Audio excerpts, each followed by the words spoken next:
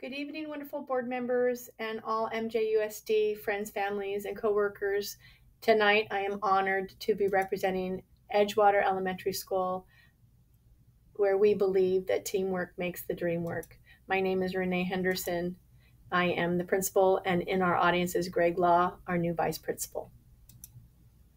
Purpose of Edgewater Site Plan. Edgewater Elementary School has developed a school plan for student achievement, SIPSA, that meets the essential guidelines of the Every Student Succeeds Act by ensuring all children have an opportunity to receive a fair, equitable, and high-quality education.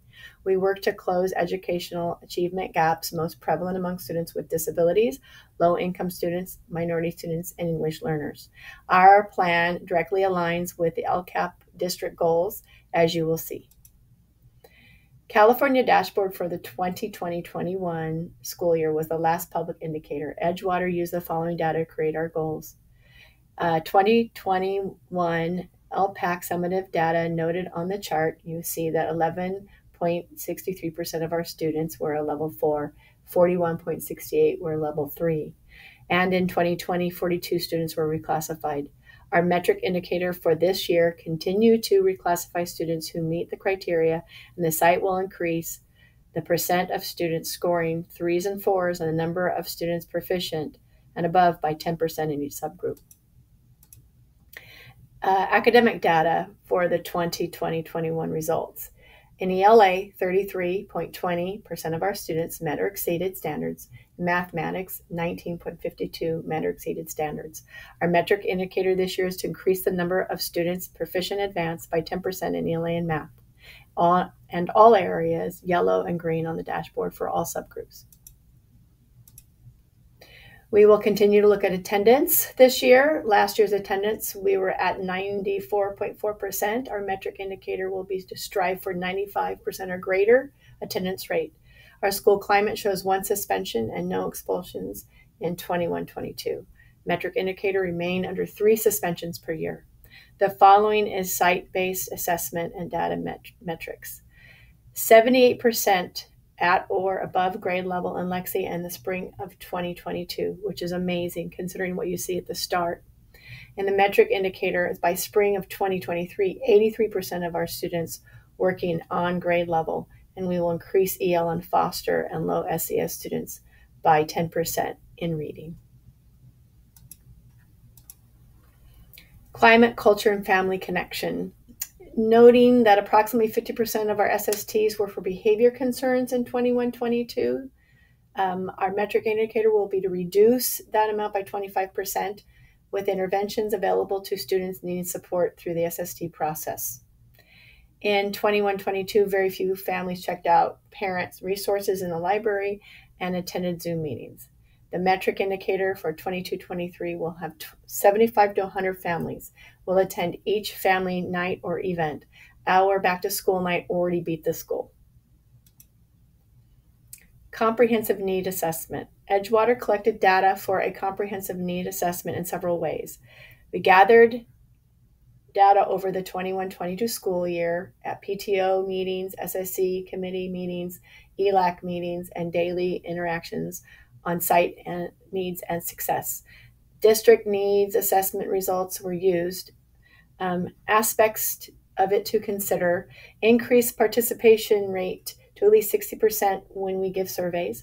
Sports and music and arts were very high priority for parents. So we're looking at starting a basketball team and band. Retaining high quality teachers was a concern. We've hired 5 new teachers and 5 new staff members. Social emotional learning support services in STEM are a concern. We'll continue working towards those goals. And student achievement through engaging instructional practices will be looked at through our goals with our PLCs. Goals in our SIPSA. To magnify LCAP Goal 1, Edgewater has the following goals and strategies that align with LCAP Goal 1. Maintain continuous professional learning communities where collaboration teams identify and will continue to review essential standards, curriculum analysis and alignment, and create, monitor, and plan instruction based on data analysis by providing intervention opportunities and enrichment programs before, during, and after school. I have given the highlights of strategies 1 through 8 within that goal. The strategies are listed below. One or two to point out is we are looking at providing paraeducators and substitute support interventions. Another one to point out is our literacy resource technician is vital to our growth and literacy through AR. She monitors and supports. Another one to point out would be the books that we're going to be purchasing for our AR rewards in the vending machine, and looking at providing more books for multicultural and bilingual reading materials in our library. Aligning to Goal 2 of our district, Edgewater has the following goals and strategies that align with LCAP Goal 2. Goal 1, create an environment that addresses the physical, emotional, and safety needs of all students and staff. The highlights for these strategies: implement interventions for students with social and emotional needs during their grade level academic intervention time and during recess. And then we had to note that fund partial students service coordinator, which is our VP, we no longer do that through the site. Goal 3, that aligns with our LCAP goal: prepare every student with the skills needed for college and career readiness. Here are the highlights for strategies 1 through 3. Improve academic performance by creating an academic system that addresses and engages the various identified needs through the work of PLCs. Provide intervention with extended learning time. Provide during school and after school intervention to students who are performing below proficiency in ELA and math. Grade levels will have a common established intervention time and paraeducator support to be provided during that time. A counselor and outreach consultant will provide annual college and career week with presentations and information about college and careers. Provide enrichment activities for students before and after school. Goal 4 of our LCAP, we aligned with our district LCAP. Goal 4, build a system of specific support for our EL English learners, foster, and low SES students. To highlight strategies 1 through 3, improve academic performance by creating an academic system that addresses and engages the various identified needs. Provide workshops for parents of ELs, and increase library collection to meet the needs of students and supplement classroom instruction.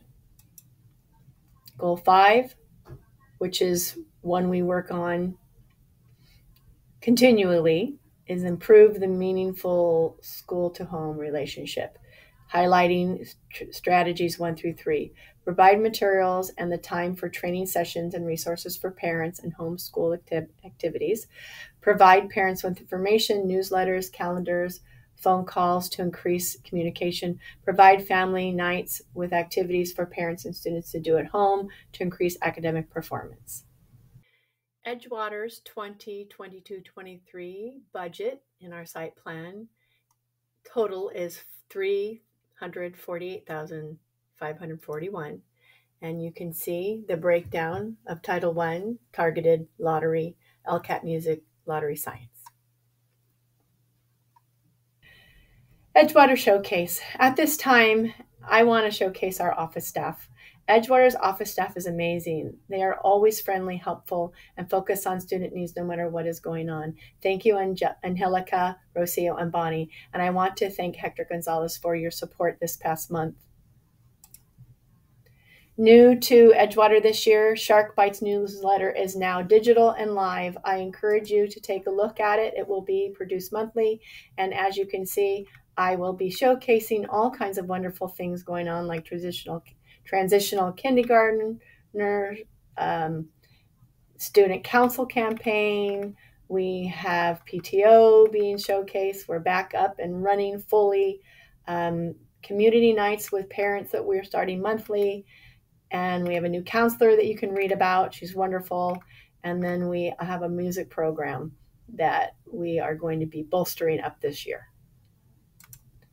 At this time, I want to thank you for being a great audience. I appreciate your time and have a great evening.